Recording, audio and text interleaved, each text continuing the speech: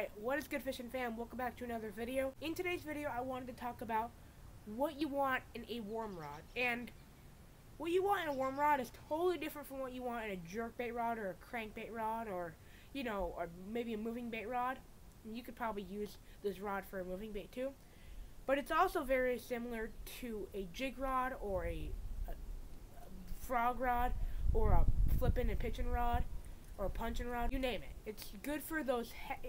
This falls into the category of powerful hook sets, and I'll tell you why here in a second. I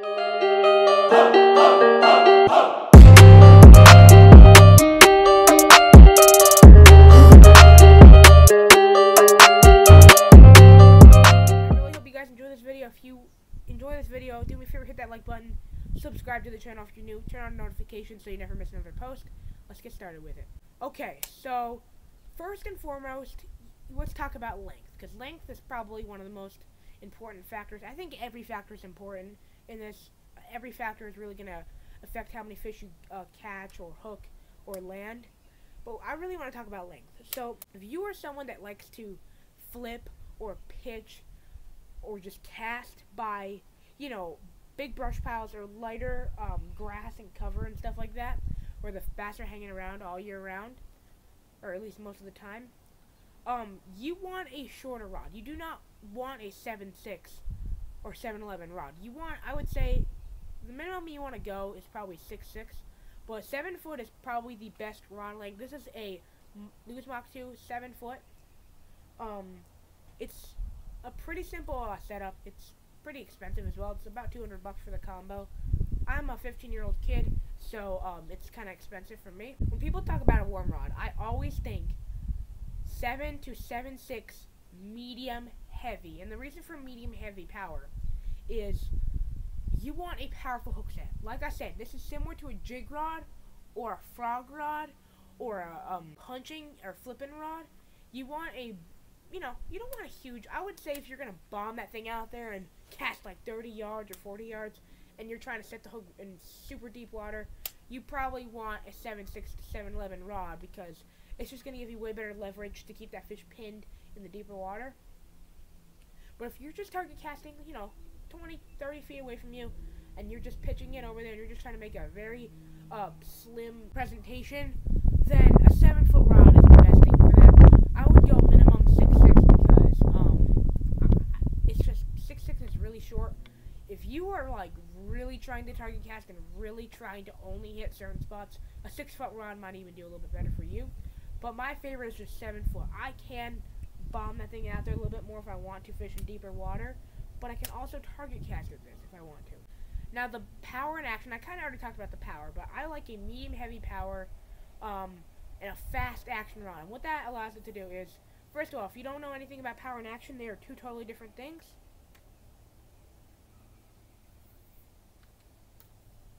Action is how much that tip bends before it hits the action, or the backbone, and the power is the resistance against that action. So my rod, it shuts off right about there, right where it stops bending. That's about where it shuts off, about quarter to a quarter and a half to the blank. Now when I set the hook on a fish, it can bend a little bit more on bigger, or it can bend less or more on smaller or bigger fish. But that's about the average it's going to bend before it starts to get to the point where it could possibly break. And the reason for that is, if I'm pitching towards heavy cover, and maybe I get right on a stick or get the hook right in between some sticks, and I think it's a fish or something stupid like that, and I set the hook really hard, and maybe the rod snaps if I'm using a medium action rod. I really need that. And another thing about that is, you can use a medium action rod for this, or a medium power rod, but it's going to be a whole lot more difficult. The great thing about a medium power rod for worms or any lure is that the fish can load up a lot better on it. With a worm rod, you're looking for like the most sensitive combo you can get, because there's not really going to be a whole lot of room for loading unless you're using a moderate tip. It's just kind of feel that bite, set the hook. That's really all there is to a worm rod. And the fast tip, like I said, it's called fast because if you bend it down and do that, it returns to straight very fast when you bend it. So maybe you set the hook, that rod gives because you're obviously setting the hook, and you're pulling a fish away, and then it's just gonna return. It's gonna go back to straight very quick. And that's what you want in a worm rod. You want a rod that can winch fish out of cover really quick before it gets you wrapped around and stuff. Now, if you're gonna flip big hydrilla mats and milfoil and crazy hyacinth mats like they have in Florida and Texas and all those other southern states, this is not the rod for you. You want like a 6 to 8 foot heavy or even extra heavy power rod if you're really fishing in thick cover, and you want like 65 or 80 pound braid. This is not the setup I'm talking about for that. This is not a flipping and punching pigeon situation. This is more, I mean, it is a pigeon situation, but it's more of your just, you know, heavier duty worm rods. I live in Connecticut, so I don't really have a lot of heavy cover per se that I can flip into, so I don't need a big rod. I can get away with almost all my scenarios with a 7 foot or 7 or 6'6" rod. Most of the time I can get away with a 6 foot rod because I just don't really need a longer rod because I'm not necessarily trying to bomb that thing out there. A lot of times the fish are just hanging around cover here in CT. That's just how it works. In fact, most of the year they're just hanging around cover. It's hard to catch them in the middle of the water. Most of the time you're not. Most of the time they're going to be sitting on the bank or by cover. That's how I catch most of my fish, believe it or not.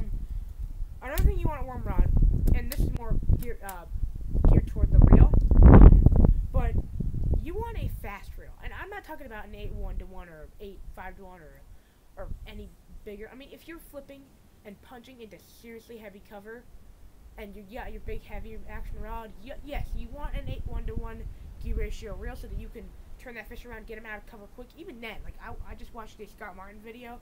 I'll go ahead and link it below. It's by Guggen Labs, and he could barely get it out with a heavy power rod. His rod was bending like crazy. I wouldn't say like crazy, but it was bending a lot, and he was still struggling to get it out. I can't imagine trying to get that out with a medium heavy. He was fishing in super thick cover that we don't have here, but he was still fishing in, he was even fishing a big heavy action rod, and it was still difficult to get that fish out. So, if there's one thing I really want you to take away from this video, is that you don't need a heavy power rod for a worm. What you want is a rod that has a little bit of flex with that tip. You don't want like an extra fast. An extra fast is a bit much.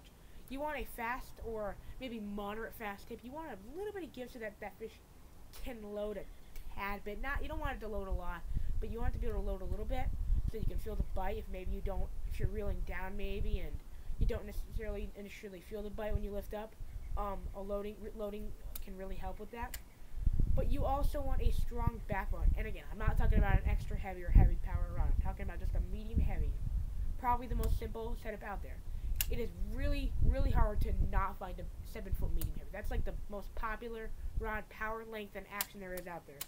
And I kind of stray away from the gear ratio, but I like a 7.5-to-1 gear ratio reel or a 7-1-to-1. You can get away with a 6-1-to-1 or 6-6-to-1, but it's a little bit more difficult to get fish out of heavy cover, I found. It takes me longer to reel a fish in, and I can lose fish off of that, but most of the time you're not. Most of the time you can get away with a slower gear ratio reel, just not a 5-1-to-1. That is going to be really difficult. A lot of times I like a longer handle for worm rods. I don't love a super short handle. This is not short. This is a nice long handle. It's not as long as you want for like a flipping and pigeon stick or a flipping and punching stick, but it is long enough to where I can get fish out of there. If maybe I don't have time to put it under my armpit, I can leverage it up against my abdomen and keep that fish pinned and get them out of cover like that. But I just like a longer rod. That's all there is to it. I don't know if I said it already, but this is the Lewis Mach 2 SLP Speed Spool. It's an awesome combo for worm and jig fishing. Lighter jigs, not ounce jigs and more. Just lighter jigs, you know. I really only throw like up to 3/4 of an ounce jigs on this. But that's pretty much it for this video. I don't really have anything else to say. Oh, I guess I do have to go over the line real quick. For line, I don't like super heavy line when I'm worm fishing because a lot of times I have a pretty light worm on there, and I'm not bombing that thing out there, setting the hook out in like 20 feet of water and casting like 60 yards out there. I don't need super strong line. I like anywhere from 12 to 15 pound fluorocarbon. 10 pound is kind of pushing it. That's light line. You're probably not going to get away with that. You could probably get away with 12 pound. This is 12 pound Vanish Berkley fluorocarbon or Berkley Vanish. Not the most powerful line of all time, but it does work when you need it to. If you're going to fish in a little bit heavier cover, a little bit heavier brush scenarios like that, you might want 15 or even up to 20 pound. I wouldn't go up to 20 pound, I'd go to up to 17 because 20 pounds are really thick and hard to cast, and you really can't cast it, you gotta pitch it more. I know some people use 25 pound fluorocarbon. I can't imagine trying to use that. I probably will someday, but yeah. And this rod's only rated for up to 20 pound fluorocarbon. This tells me this is not a big heavy duty rod. This is just made for my worms, my bigger moving baits, smaller jigs, smaller topwater frogs, small topwater baits in general, and just, it's made for, I want to say it's made for heavy duty lures, but it's just made for whatever you got. You can use this for crankbaits, but it's going to be really difficult when you don't have that flex in the rod. When you don't have that parabolic bend, it's going to be hard to get fish in the boat because they can throw treble hook lures really easy. But however, when you have a worm rod and you have it Texas rigged or wacky rigged or Carolina rigged, you got a big old driving hook. You can't just, crank it and just get a fish and lean into it. You gotta drive that hook in. That is it for this video, guys. Feel free to comment down below what kind of videos you want to see on maybe rods, reels, or line, or lures. Anything that's similar to this, like maybe you want to see like what's the best cranking rod or the best jerkbait rod or whatever. Just comment below and I can do my best to help you out. But that is it. I mean, I don't really have anything else to say. I hope you really, if there's one thing I want you to take away from this video, it's that you should have a shorter rod, 7-foot rod, maybe 6'6", 7'3", somewhere, anywhere between 6'6" and 7'3" is what I'd say you want. Medium heavy fast action rod, because that way you get the most power in your rod. But yeah, I definitely really recommend this combo. It's a really great combo. It has 10 ball bearing, so it's a super nice reel. You can get fish out of really different places. And yeah, I'll see you in the next one, guys. Give me some elbow. And also, before I end this video, if you are a small bait company, or I don't really care, a bait company in general, or a rod company, or reel company, or line company, and you have a product you would like me to review on my channel, hit me up. My email or contact information will be in my bio. It'll also be linked in the description box down below. Just email me at outdoorjack123@gmail.com and we'll figure something out. Yeah, I really hope you enjoyed this video. I'm sure you did. I'm pretty sure you didn't, but hopefully you did. And I would love to review your products if you have any.